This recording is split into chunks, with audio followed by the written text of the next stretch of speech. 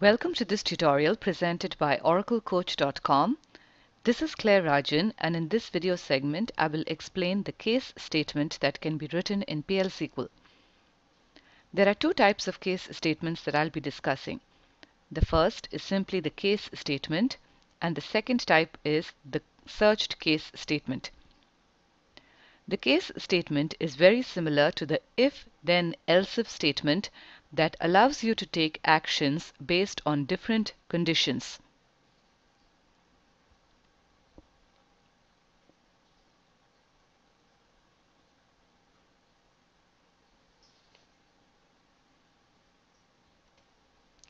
Consider the flowchart displayed on this slide.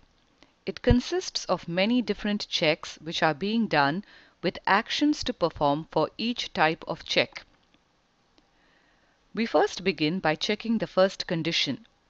The outcome of a condition can either be true or false.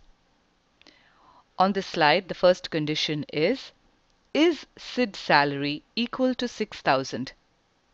If the answer is yes, the salary is 6,000, that is, the outcome of the condition is true, the string to display is earns a salary of 6,000. If the answer is no, the salary is not 6,000, the condition is false, we can proceed to perform the next check, which is to see if Sid's salary is equal to 4,000. For this condition also, the outcome can be true or false. If it is true, you want to display the string earns a salary of 4,000. If it is false, you want to proceed to perform the next check, which is to see if Sid's salary is 2,000. If it is true, the string to display is earns a salary of 2,000. If it is false, you want to perform an action which is based on the fact that none of the conditions were true, which is to display the string none of the above salary values.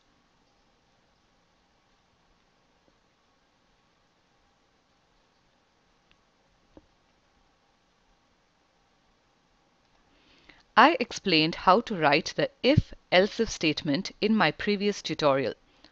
On this slide is an example of how the flowchart from the previous slide would be translated into an if-else-if construct. We perform multiple checks on the content of a variable called vSalary. It begins with a check to see if vSalary is equal to 6,000.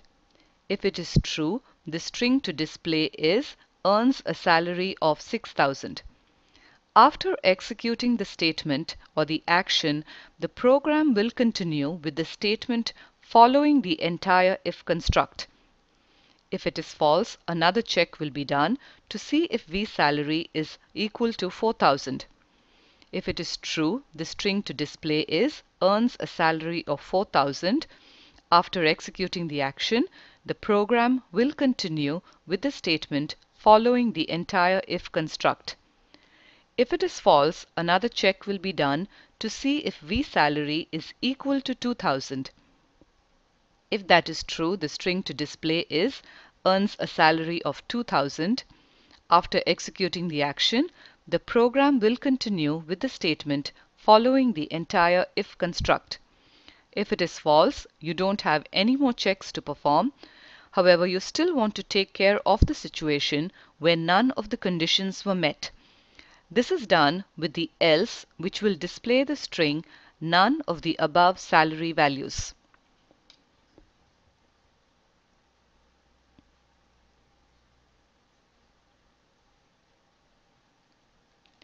If you have understood how the if-else-if statement behaves, it is very easy to understand the case statement.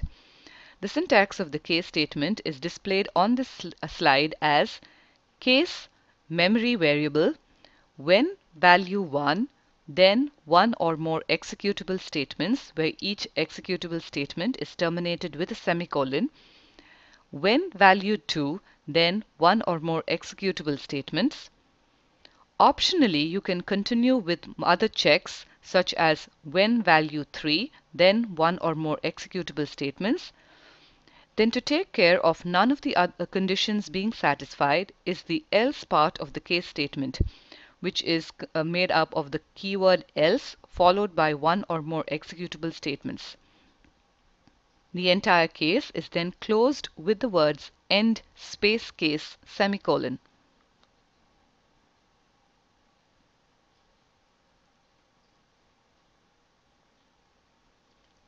On this slide is an example of the use of the case statement that performs different checks based on three discrete values taken by the memory variable called vSalary.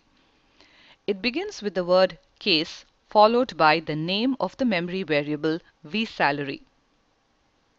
The when clause identifies the first value for comparison, which in this case is 6000, followed by the keyword then, which takes care of the action to be done, which is to display the string earns a salary of 6000.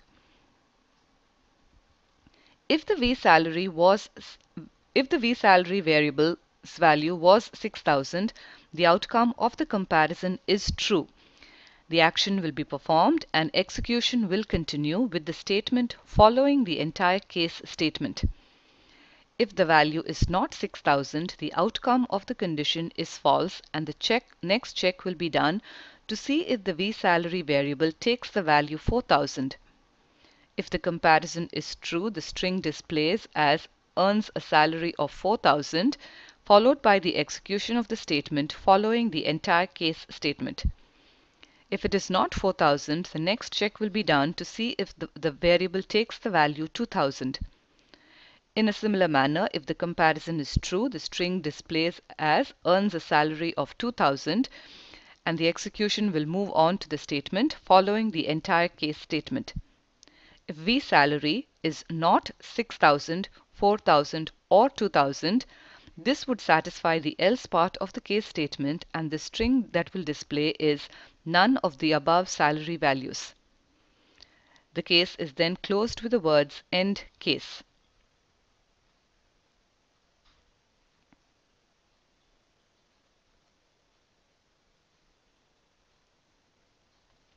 On this slide is a complete PL SQL program showing you the use of the case statement. A variable called vSalary is first declared in the declaration section to hold the salary of the employee called Sid. In the body of the program, a select statement retrieves Sid's salary and puts it into the memory variable vSalary. This is followed by the case statement, which displays one of the strings depending on the salary value. I discussed the behavior of this case statement on the previous slide. So depending on Sid's salary, one of the strings will be displayed.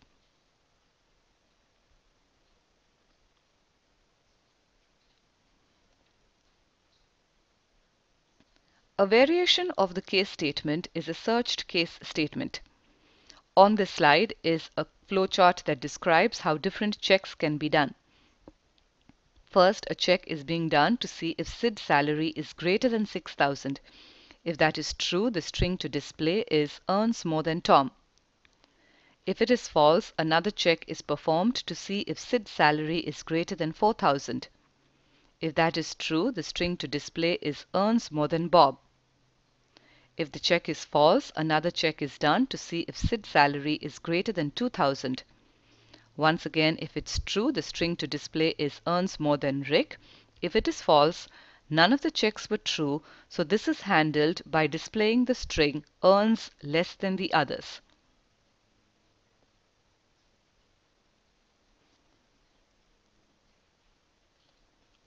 In my earlier tutorial on the if statement, I discussed this particular example when explaining the behavior of the if, then, else if statement. I'm repeating it here so that you can understand the similarity between this construct and the searched case statement. The code that's written is if vSalary greater than 6000, then DBMS output line earns more than Tom. Else if vSalary greater than 4000, then DBMS output line earns more than Bob. Else if vSalary greater than 2000, DBMS output line earns more than Rick. Else DBMS output line earns less than the others. End if.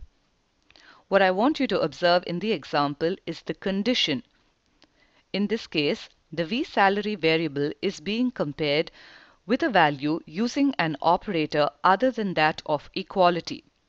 The operator that's being used is the greater than operator. When a comparison is done using an operator other than that of equality, you would want to use the searched case statement.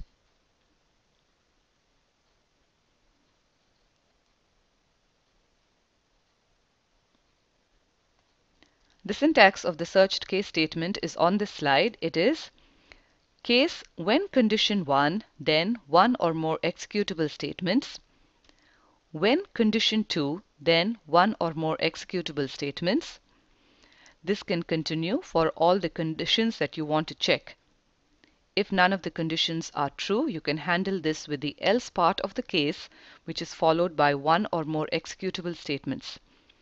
The case statement closes with the words end space case semicolon. Notice in this particular syntax that there is no memory variable following the word case.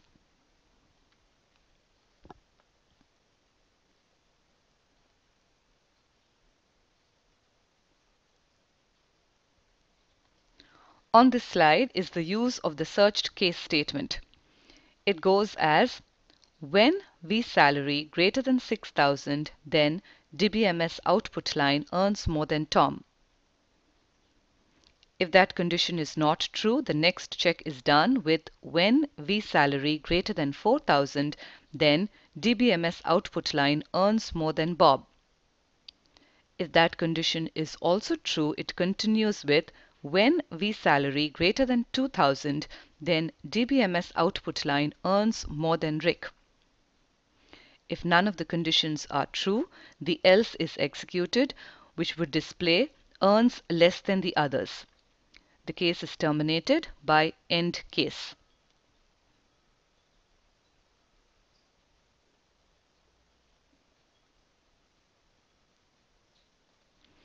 On this slide is another example of the searched case statement. In this example, we have different conditions and actions based on different criteria. The first check is based on the contents of the variable vSalary. The check is being done to see if vSalary is greater than 6,000. If that condition is true, the string that will display is earns more than Tom. If that condition is not true, another check is done that's based on a memory variable called vCity. If the variable vCity takes the value Baltimore, the string to be displayed is lives in Baltimore. If that condition is not true, then another check is done based on a memory variable called vjob. If the value of vjob is equal to manager, the string that will be displayed is he is a manager. If none of the conditions are true, the string to be displayed is none of the conditions were met. The searched case statement allows you to write conditions based on different memory variables as well as different types of operators.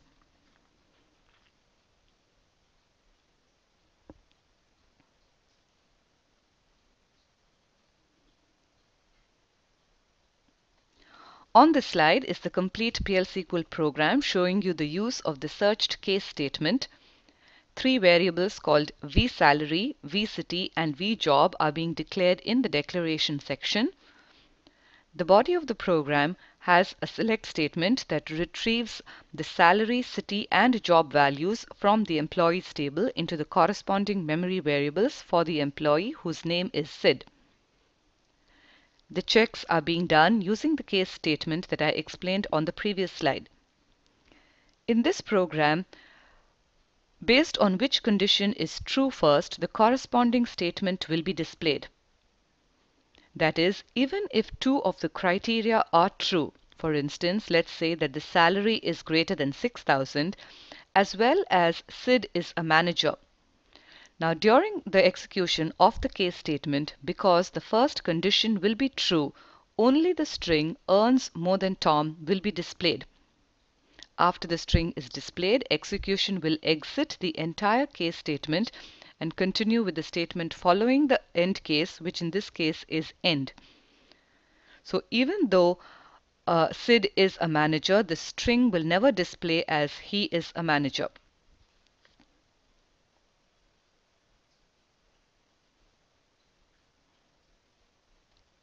In this tutorial, I explained the case statement that can be written in PL SQL. I hope you find this tutorial useful. For other videos, tutorials, and articles, you can take a look at the oraclecoach.com website. Thank you for your time and thank you for listening.